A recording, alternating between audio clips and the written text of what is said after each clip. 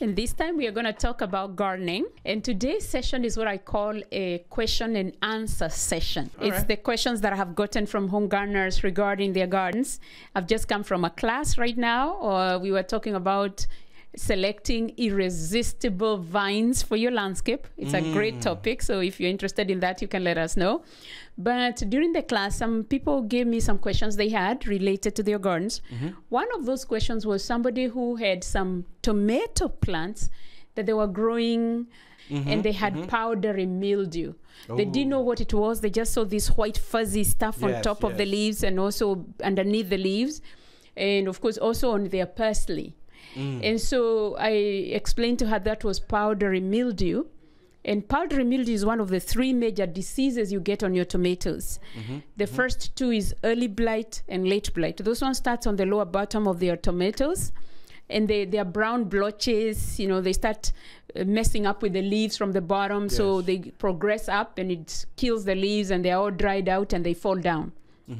Powdery mildew, on the other hand, if we have cool nights and cool and humid nights, and warm and probably humid days, so cool and wet nights and warm and humid days, you tend to see a lot of powdery mildew. That's right, yeah. The next day. So, and of course, if they're growing in a place where it's too cool, like, of course, cooler is cool, even though you're in the summer. So sometimes you find powdery mildew. So one of the things you do is if the leaves have been infected mostly, you can prune off those leaves that are infected. Those are looking fuzzy. And for those of you who are listening, I'll show you those pictures on my website, which is the homegardeningsupportnetwork.com.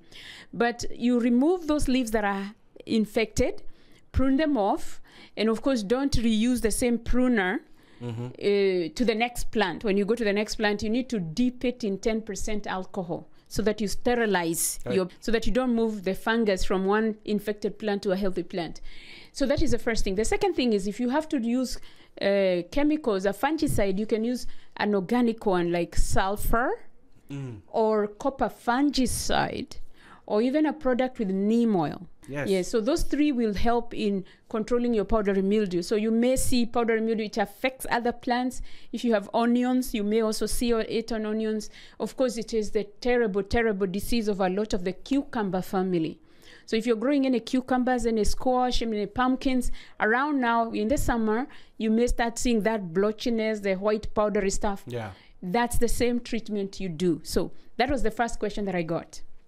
The second question that I got was somebody who had mealybugs on their plants, and they were asking, how do they look? If you looked at a mealybugs like to congregate at the junctions of the plant, at the tips. Of course, if you have like flower buds, I had somebody who had roses, and on the bud itself, there was a lot of mealybugs. I had somebody who had citrus, and on the branches, at the junction of the branches, there was a lot of mealybugs.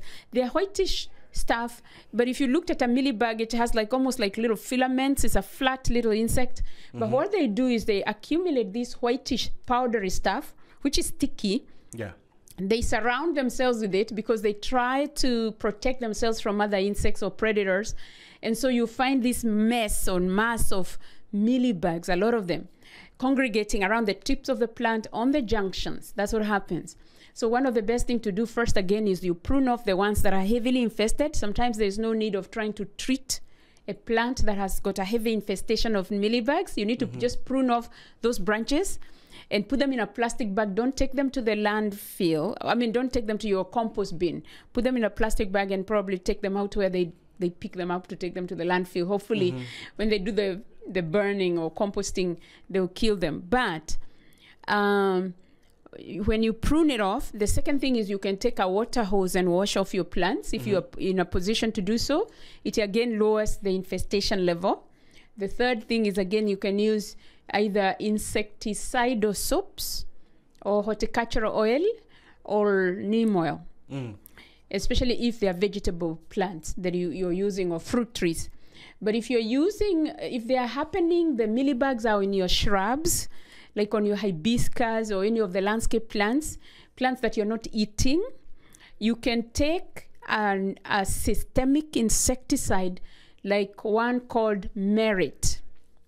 So you can take this and put it around the root system, and it's taken up the plant systemically. That's why it's called a systemic insecticide. And it's gonna go to the branches of the plant and hopefully spread throughout the plant.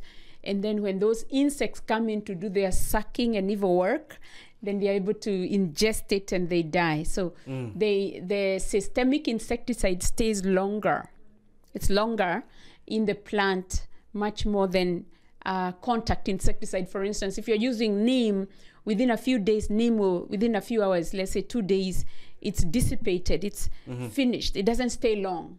So when you're using organic or sustainable alternatives in controlling your pests, the alternatives you have like insecticidal soap or neem oil or horticultural oil, they don't stay long, and that's a good thing, because they don't affect the beneficial insects. They are better for the environment.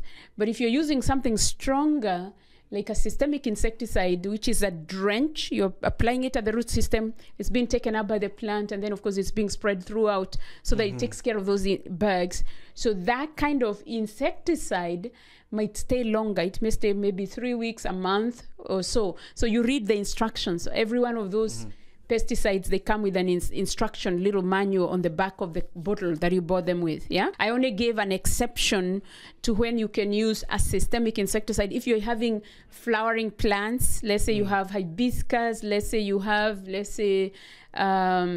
there's a nice plant that I like. It's called red leer. It's a shrub you find in the landscape. If you have croton, you have the snow bush, those plants that you don't eat. You'll find a plumeria with aphids, mealybugs, whiteflies, spider mites, and everybody in between. It's like they're having a party on the plumeria plant. So you need to be able to control it. And because most of them are growing tall, you may not reach it with water or pruning or all that kind of thing. But if you do a systemic, and in fact, in some landscape companies, they do an injection. It's an injection. They inject into the trunk these systemic insecticides so that it's taken up systemically through the plant so that it's controlled. So the third question I got this week was from somebody who was trying to climb on their papaya tree to harvest the papaya. Of course, they realized very quickly they can't do that because it's going to fall with them on top. And so, of course, he was like, I don't know, I have all these papayas. It was a very tall papaya tree. It had beautiful looking papayas, but it was like, oh my goodness, almost 15 to 20 feet high. Yeah. So, papayas can grow that high. One, I told them you can use a papaya picker. The one with the long pole. That's right, yeah. And there are so many of them nowadays in the marketplace. They even have those with levers. You can pull it up, you can extend it. Some of them you can construct yourself. It's like a big stake with a big wire thing. Yeah. At the bottom, you tie it up with string. You create your own picker. You put it up there. It's like a hand. And of course, it will go to the papaya and turn it a little bit, and it gets onto the thing. That's right. So you're able to harvest. That's one. Two, after the papayas are done, one of the things we do is what we call rattooning.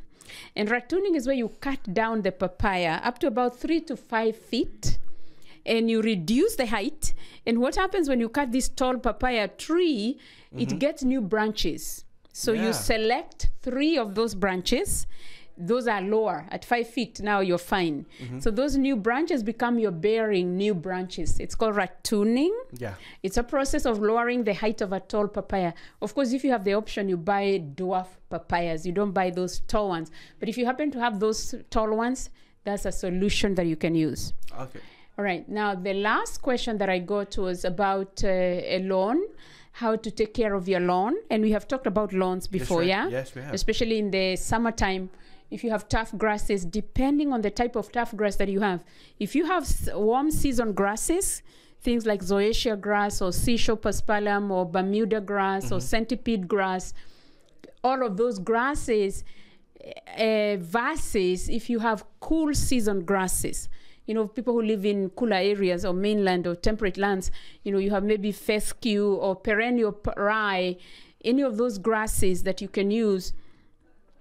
For tropical climate, let me address that first. If you have zoysia grass, one of the things you need, of course, is to think about mowing, how often you mow. Right. Of course, most of the time you mow like once a week, you know, or if at the very most, maybe not more than, of course, 2 weeks, because then the grass grows too big. So the mowing frequency. And then 2, the watering frequency. We say for lawns, you water early in the morning, before 8 if it's possible, so that the grass is dry during the weekday, and water deeply and infrequently if you can. 3 is fertilizing. Most of the lawns, they like being fertilized at least once a month if you can. We say at least 1 pound of nitrogen per 1,000 square feet. So you work out how much that is in terms of your actual fertilizer. Yeah.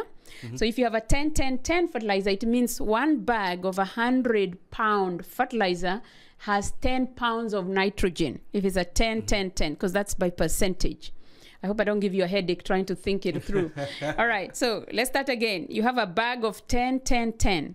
It's a 100-pound bag of fertilizer. It means that 10 pounds of that fertilizer is nitrogen.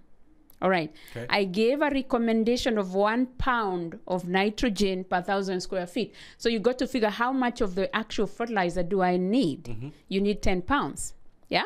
Okay. 10 pounds of that 10-10-10 fertilizer is going to give you 1 pound of nitrogen, and that's what you need per 1,000 square feet. So find out how big your land is. You do an extrapolation. So if your land is 10 feet wide by 20 feet long, that's 10 by 20 is 200 square feet. And therefore, if you need 1 pound per 1,000 square feet, so you divide that and you get how much you need. Yeah? So fertilizing is key. The last thing I want to talk about is probably doing dethatching. And we've spoken about dethatching and core aeration at least once or twice a year. If you can do it at least once a year, because the zoysia grass and Cisoperspellum grasses, they do clump. They have a way of clumping, and then they get what we call that thick, big thatch layer. If your thatch layer is more than ½ an inch, then you need to do dethatching, which is taking this machine that goes through your grass. You can rent it in one of the places like Lowe's, they rent it out, or Home Depot. You can rent the machine actually, and it just goes through the grass. It's like tearing the grass, it's opening it up. That's dethatching. And then you do the core aeration, which is another machine which poke holes through your grass and pulls up plugs, which enables the soil to be, if it was compacted, it has air now going through. And you follow those 2 processes, dethatching and core aeration, with a fertilizer and a compost and water. So if you do that once a year in the spring, if you're in the tropics, or maybe in the fall, if you're in the temperate lands, your grass is going to thank you, and it will look good. So those were the questions for the week that I had. And of course, I remember one more, last one. Somebody had this plant on their papaya plant, the same guy who was trying to climb that papaya tree. But, of course, they would never do that. But they were wondering if it had a disease. But when I looked at the papaya itself, it was a male papaya. Okay. You know, papayas are polygamous, if you didn't know that, yeah? They are polygamous, meaning a papaya plant has 3 types of flowers. It has a female flower, a male flower, and one we call a hermaphrodite. It has a combined hermaphrodite. We want papayas with a hermaphrodite flower because those ones are self-pollinating. You get more fruits from them.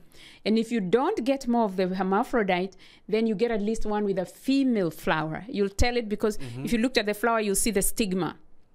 And of course, one with a male and female, it has a stigma and an anther.